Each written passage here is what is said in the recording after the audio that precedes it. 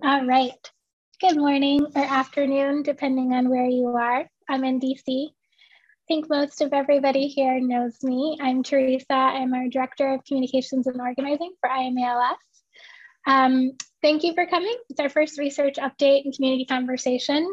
As you know, just last year around this time, we gave I AM ALS's first round of research grants. I wanted to let everybody know we are recording this and we're going to share it out to the community for those who couldn't make it. So just a heads up that we are indeed recording.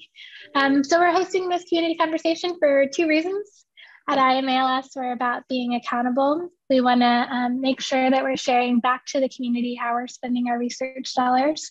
The research dollars come from unsolicited donations from the community, and it's important that we're transparent and accountable there.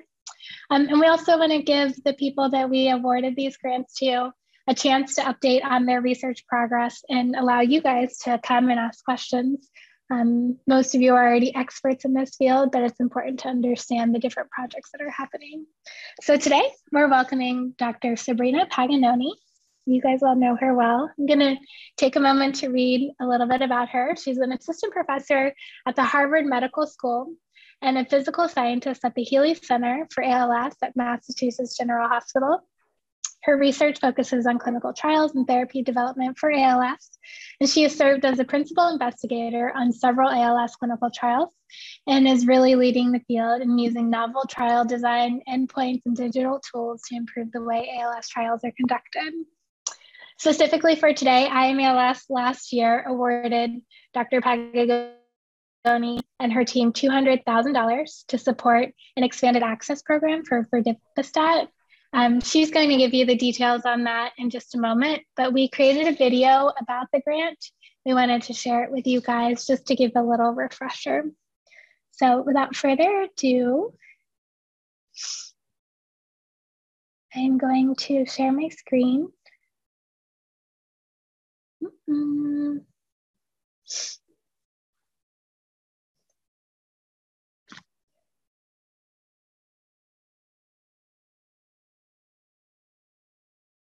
Am I sharing?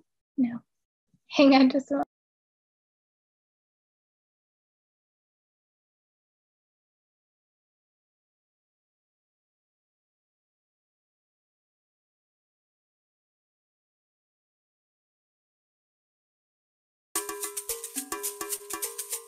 Let's start here. What is a platform trial? So happy you asked. A platform trial tests several drugs at the same time. It means researchers can test multiple treatments at once, decrease the trial time, increase patient participation, and reduce the cost and time of research. The HEALEY ALS Platform Trial is the first time a platform trial has been tried in ALS. The end goal remains quickly and efficiently evaluate promising therapies and move them forward to reduce the impact of ALS. There has been a resounding response from people living with ALS willing to participate, enrolling in record numbers. Unfortunately, not everyone can get into the trial. This is where I AM ALS and this grant come in. I AM ALS, through a $200,000 research grant, will enable one of the platform trial drugs, Biohaven's Verdipastat, to be offered through expanded access to 35 patients with ALS. These patients are not eligible to participate in the trial and would not have received this therapy otherwise. Like all clinical research with new treatments, FDA and ethics board approvals are required prior to the first person enrolling. These patients will receive the drug for a period of 12 months at 3 participating sites. This expanded access program is being set up to be completed at multiple sites, which means easier and cheaper expansion beyond this program. And a bonus, like all other parts of the HEALEY Platform Trial, the research team of Drs. Paganoni, Sudkovich, and Bedlack are sharing the learnings, how it was built, pitfalls, successes, so that other trials can do the same. That means the impact can be leveraged beyond this trial. The expanded access program that I AM ALS is funding will be offered at 3 of the 54 trial sites, but the project could be a stepping stone toward creating a larger expanded access program for the platform trial throughout the United States. HEALEY is open to expanding those locations with expanded access in the future. This means more access for more patients with ALS who need critical therapies and treatments now.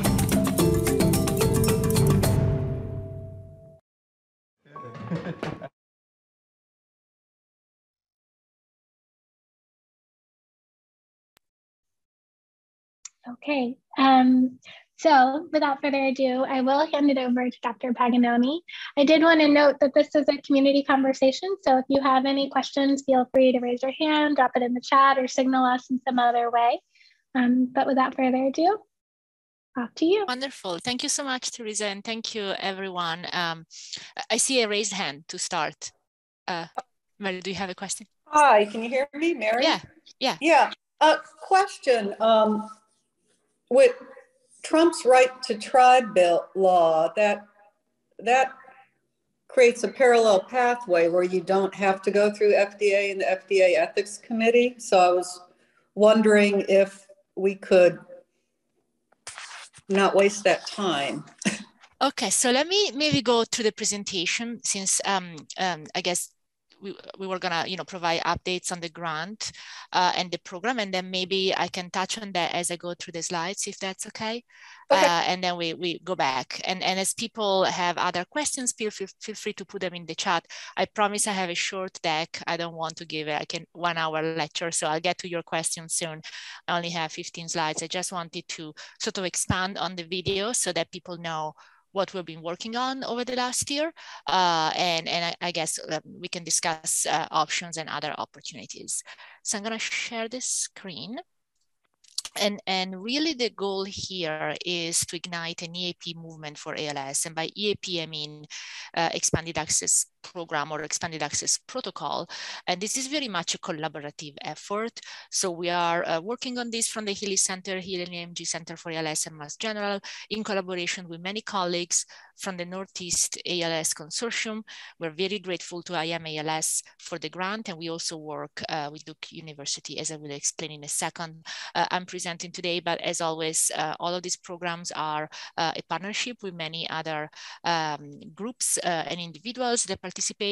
And I want to acknowledge the role of Dr. Mary Sukovic, who's the director of the HEALEY Center, for really starting to work on EAPs in 2018, based on recommendations from patients who were very interested in this paradigm, as well as Dr. Bedlak from Duke, who's leading some of our educational materials that I will discuss today. So I just want to take a step back, and maybe that's also helpful to start addressing your question, and I'll go back to that later. But where we are now is the following. So what we really want to have is approved medicines for everyone. When a drug is approved, for example, Riluzole or Radicava or Nuedexta for ALS or other drugs for other diseases, then we have the broadest access, meaning that if a drug has gone through testing and it's finally approved by the FDA, that means that it has undergone a strict process where the safety and efficacy of the drug, the medicine, has been confirmed, generally more than once by different groups. And at that point, the drug is approved. There's an approved medicine, and people can access that through prescription. And hopefully insurance will cover it, which obviously is a separate topic. But again, that's the way to get the broadest access to drugs for people living with a specific disease. Now, how do we get to approved medicines? Where there is a process called clinical trials. Clinical trials are the only way to evaluate the safety and efficacy of new medicines or investigational products. In other words, that's the only path to be able to tell if a drug is safe and effective.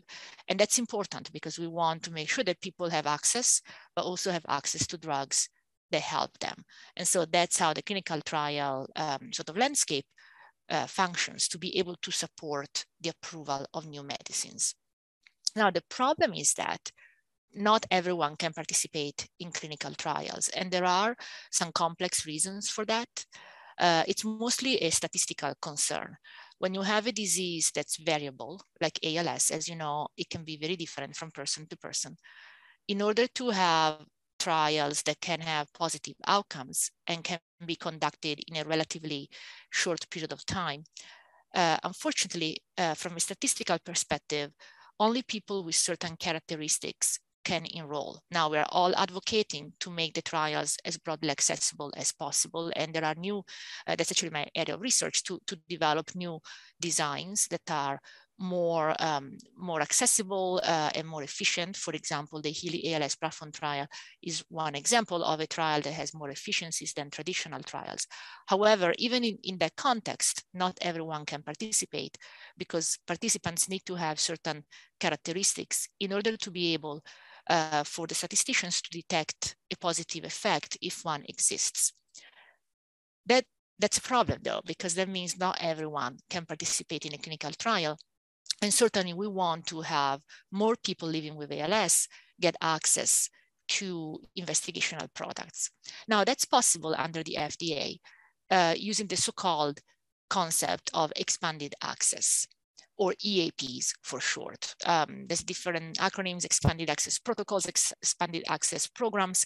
But essentially when we say EAPs, we mean options for people who are not eligible for clinical trials to get access to the investigational product. The primary goal, again, is access, is not testing the drug. If you look at the entire population, obviously it's important to test the drugs, but then if you're not eligible for clinical trials, then what's left? Well, expanded access are a way to fill that gap and respond to the need for access for people who want to participate and have access to an investigational product. Now, the FDA has different pathways for expanded access to happen. It can be done at a single patient level, meaning there is an individual, one person living with ALS or with a different disease, that works with their physician to request access just for that one person. So you do you ask for all the permissions for that single person to have access. And then there are protocols, and that's what we're talking about here, that can be intermediate size or a little bit bigger, where a physician in collaboration with a pharmaceutical company and in collaboration with other stakeholders requests the FDA permission to have a protocol where we can actually give access to the drug, not just to one person, but to a group of people. Now, the size of the group, we'll discuss that there's different considerations there, but essentially if there's funding and if there's the resources, the human resources to be able to do that, we can give access to small groups of people, and hopefully over time, more people as part of this expanded access program. And I do want to point out that that's the population, or the people who participate in expanded access, are very different from people who participate in clinical trials, because again, there's almost two parallel tracks and both are important. Now, at this stage, where we are is that only about 10% of people with ALS participate in research or clinical trials.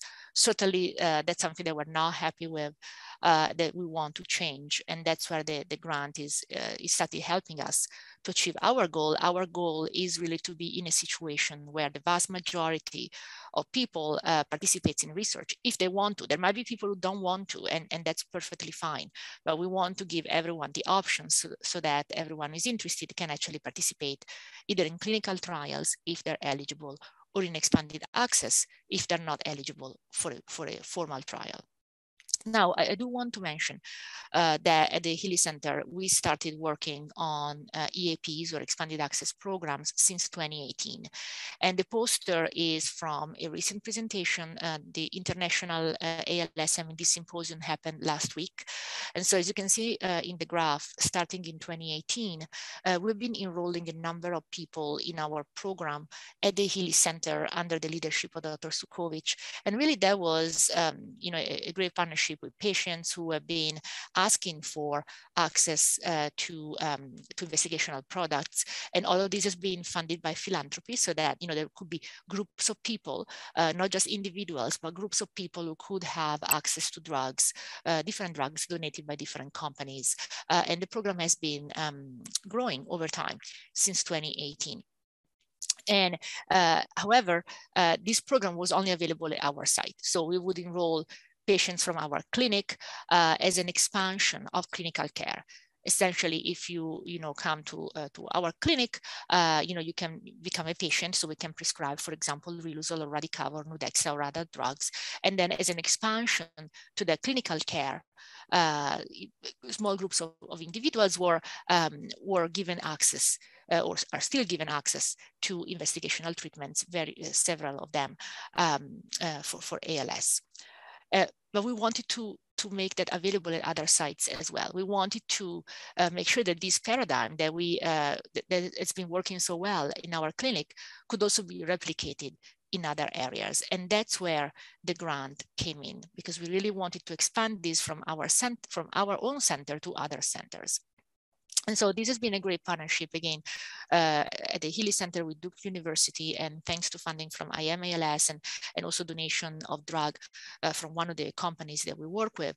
And the goals of the program are twofold. Number one, we wanted to give access to a specific drug to an intermediate size group of patients with ALS. That's the first goal. Again, the primary goal of all EAPs is access. But we also wanted to develop a series of materials, tools that would be helpful both to the patient community in terms of learning more about EAPs and what they are, but also to other researchers, other sites, companies, providers, people who may want to replicate this type of model at other sites. So basically, we wanted to give access and at the same time, learn from this experience and make all our tools available freely to others so that they can also open their own EAPs. So that's exactly the goal of the trial. The video described, or the EAP, the video described the grant and specifically how I AM ALS helped us catalyze this intermediate size EAP for ALS with verdiperstat. This is a companion to the platform trial. I spoke briefly earlier about the platform trial. That's a large scale trial that's going on in multiple centers in the US. That's a trial that's more efficient than traditional trials, but it's more broadly available to patients compared to a traditional trial. But nevertheless, for the reasons I mentioned earlier, not everyone can participate. So we wanted to create a parallel path for people who cannot participate in the platform trial itself to have access to at least this one drug to start, and then I'll tell you more about other drugs. But essentially, we started with this one drug, thanks to the grant from I AM ALS. Biohaven donated the drug and matched the grant. And we work in close collaboration with them to monitor the safety of all participants. So I am the principal investigator of this program, and I hold the IND. That means that I'm responsible to the FDA for this program. And I work closely with Dr. Grossman from Biohaven, who serves as the medical monitor. So essentially, one might think that providing an EAP is as simple as providing a prescription. Unfortunately, that's not the case, because these are still investigational products, and we are responsible for monitoring the safety of the product in all the participants. And that's why we work closely with the medical monitor. And we have a few members of our team are actually on the call today. We have a project management team. I would like to acknowledge all their work because really they keep the entire program up and running so that we can safely provide access to the drug to people living with ALS. Now, the drug itself was donated by Biohaven. I know this is a little bit of a busy slide, but just to recap why we're interested in verdiperstat.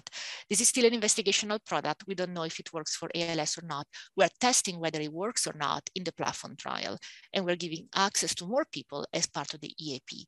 This is a drug that it's a myeloperoxidase inhibitor. What that means is that it lowers neuroinflammation in the brain, and where neuroinflammation is essentially driven by microglia, which are a type of inflammatory cells that reside in the brain. And we do have imaging data from Parkinson's disease and other disease areas where the drug was shown to lower neuroinflammation in the brain. And many of you who follow ALS research, you may know that there's a lot of interest in neuroinflammation. And again, the idea is if we could find drugs that can selectively lower neuroinflammation in the right spot in the brain, that could help people with ALS.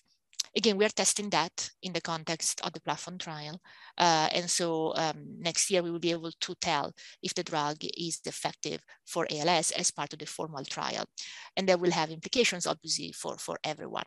In the meantime, we're giving access to verdiperstat to people who do not qualify for the platform trial itself.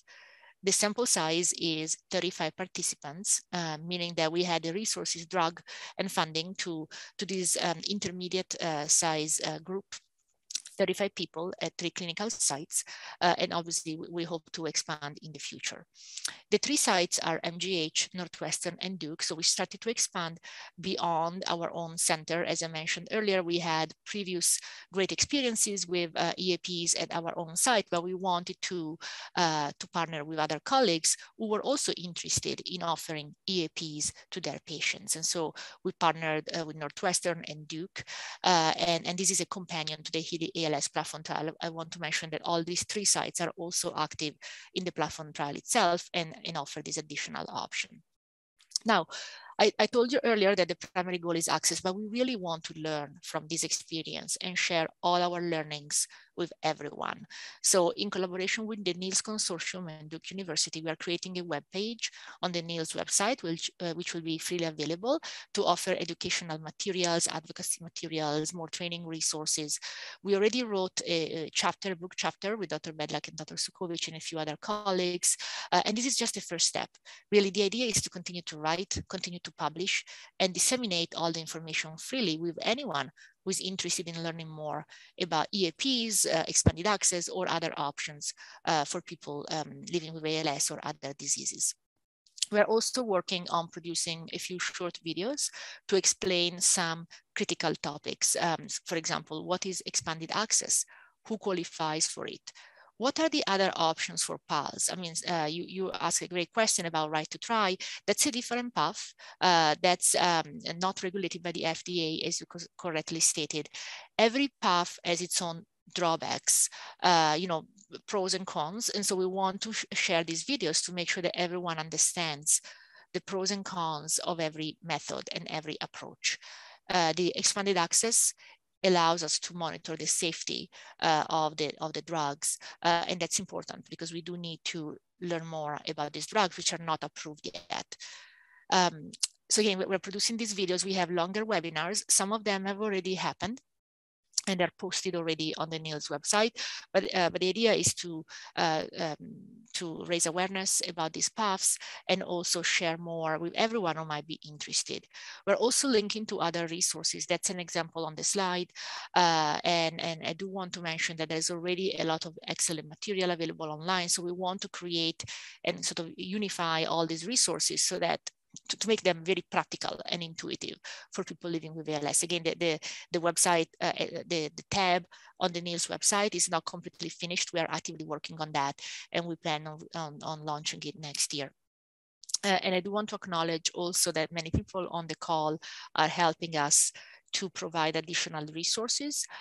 We have resources for clinicians because in theory, every clinician could do what I'm doing in terms of applying to the FDA and opening an expanded access program for their patients. And so we have, however, it does require a significant amount of effort and planning because you do need the protocol, you need the safety monitoring plan, you need the quality management plan, etc., to be able to do this in a responsible way, given that it's an experimental drug. And so we're freely sharing all of our tools, all the management tools that many colleagues on the call put together, so that others can decide whether that's something that they would want to pursue. Again, all of these require significant time and effort, and we're really grateful for the grant that allowed us to open this for this drug. On the HEALEY Center website, we're also working with many of you on the call. We have a fantastic patient advisory committee that's helping us put together a frequently asked questions page. It's not live yet. We're still refining the context, and we hope to launch it soon again and link with NEALS. This is all a partnership. Different groups are really putting together excellent educational materials, and our goal is to synergize so that this new concept, EAPs, really nobody talked about them until maybe a couple of years ago. And now we want to promote it, to support the concept, but also share accurate and reliable information so that this can become really a great next step for the entire field. Lastly, I do want to mention that we are also testing other drugs in the context of the HEALEY ALS platform trial.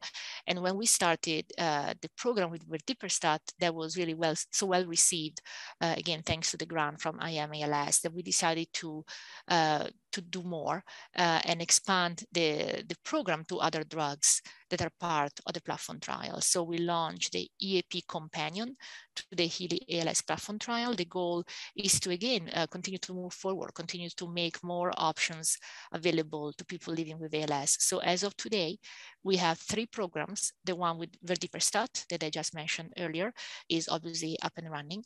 And then we partner with 2 other drug companies that donated drug. Clean donated serum AU8 for an EAP at 3 centers for 15 people. And Prelenia, the manufacturer of predopidine, donated drug for 24 participants at 3 centers. The name of the centers are on the slide. As you can see on the map, we're really trying to select sites that participate in the platform trial, also with an eye towards geography. We want to make this available, not just in one particular area, but throughout the country. So I think that's something that we want to continue to expand, and has more, hopefully more grants, more funding opportunities arise.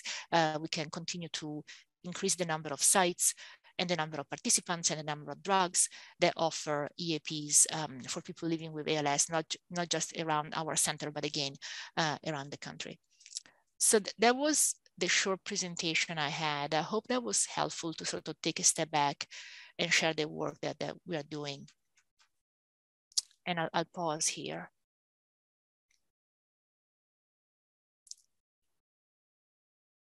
In terms of the question about right to try, you're right, that's another path. And again, there's pros and cons with every approach.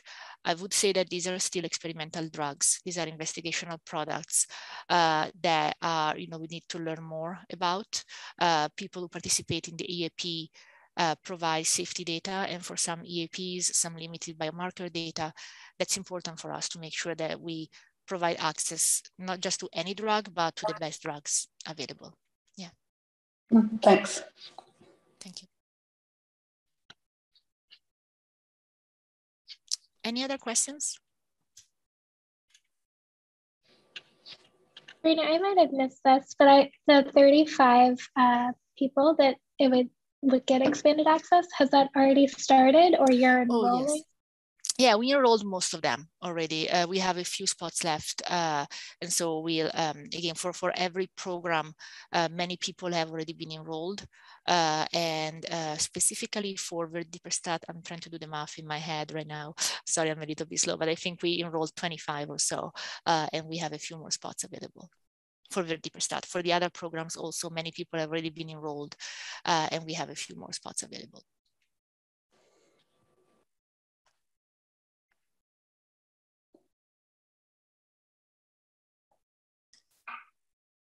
Any other questions? Or?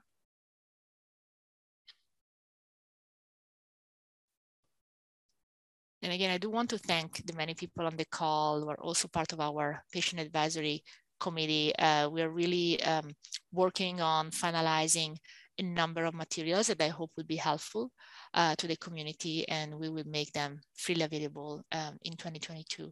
So I think that we'll really continue to catalyze the conversation about EAPs, provide additional resources, hopefully help others create new EAPs. And I think, as obviously there's lots of legislative, different approaches that are going on, different proposals. Hopefully there will be more funding in the near future about EAPs so that we can continue to grow programs like this. Thank you. Thank you.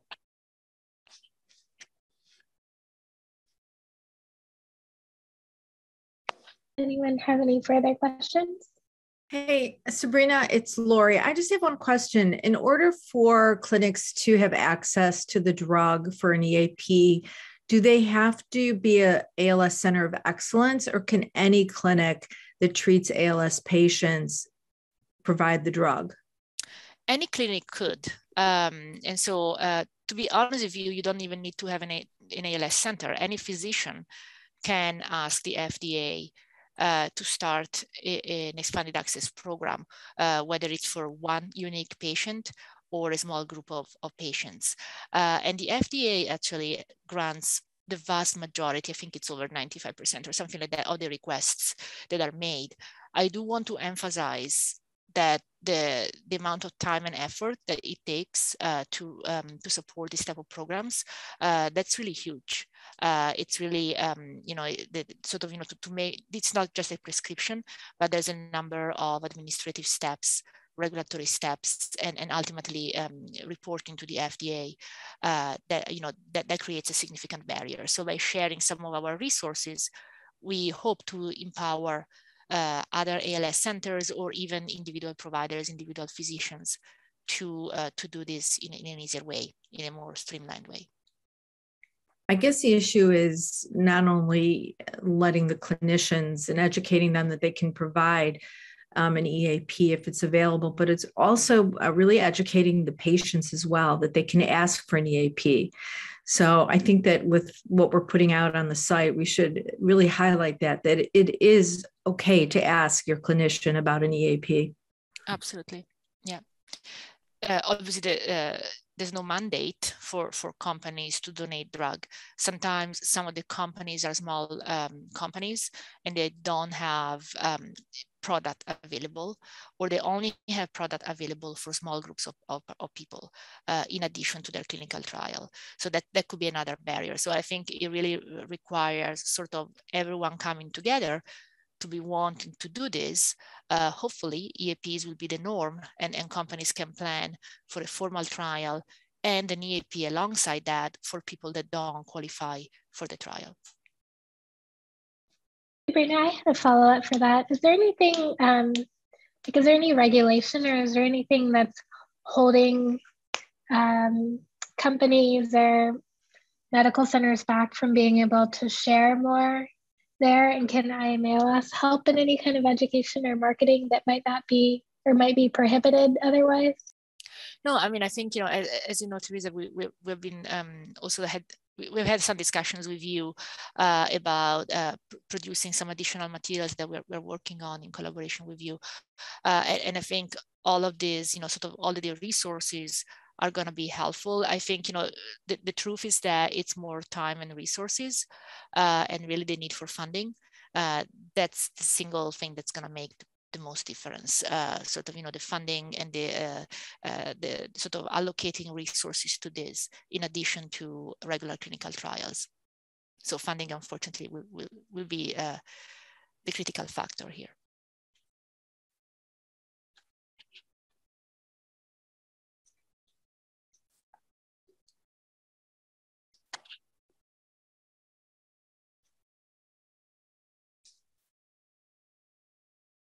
I have one other question, Sabrina. Do you know, for some of these other sites, in terms of raising money for the EAP, and I know that a lot of the money has been raised by philanthropy, but what about some of these other organizations or centers that you work with, if they were to be able to create sort of a fund, a repository for them to also contribute financially? I mean, you guys started this, you guys have really laid the groundwork for it. Should there be a way, or could there be a way that collaboratively other centers, organizations could also make contributions to an EAP? Absolutely. No, that's a great suggestion, and we should definitely make it clear. Different groups, different organizations can contribute, and that really helps because it enables centers to set aside time and resources. For example, they could hire a coordinator to do this, just with the scheduling or making sure that the drug is shipped and received and all of that. So so definitely that would be a game changer. If I know some centers are raising funds for that. So definitely the more centers can do that, the more slots there will be for their patients. Yeah, it seems like it's a resource issue in terms of having someone to commit to the time, right, so that it takes the burden off the clinician as well. Absolutely. Yeah, you're spot on. If somebody has access to a lot of money, like say they have millions of dollars in their retirement, and they want to buy, and they don't qualify for an ALS trial, can they pay for an EAP drug? And they don't, there's not, yeah, can you pay for an EAP drug? That's a Great question. I'll be honest with you. I would defer this to my colleagues at the New York University. Actually, I've been meaning to talk to Dr. Bateman House about that because I really want, it's a complex landscape, as you may imagine, with a lot of different implications. So again, I've not been involved with that specifically, so I want to make sure that I get the real experts to answer your question. Okay. Hello, this is Victorina Benson. I have a question. Hi, Dr. Paganoni. Hi. I was just wondering, I know that if you have PMA, you don't have the full ALS, and it's rare than ALS, we don't qualify for the trials. Is there a way, or how can we know if we could qualify for EAPs, or do we just wait until all the trials are done because it becomes a little bit desperate? Just want to find out. No, that's a great question. I would say that PMA is actually a perfect fit for EAPs because people with PMA have a form of ALS that's a little bit different, as you know, and that makes people with PMA ineligible for formal trials. So that's actually a perfect fit for PMA. And in fact, I can tell you we have a few people that fit that criteria because they're not eligible for regular trials. Thank you. Thank you.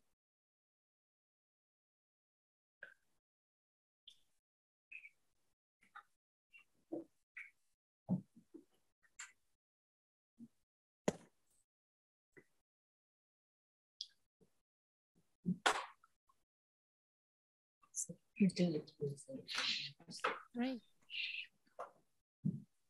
Any further questions?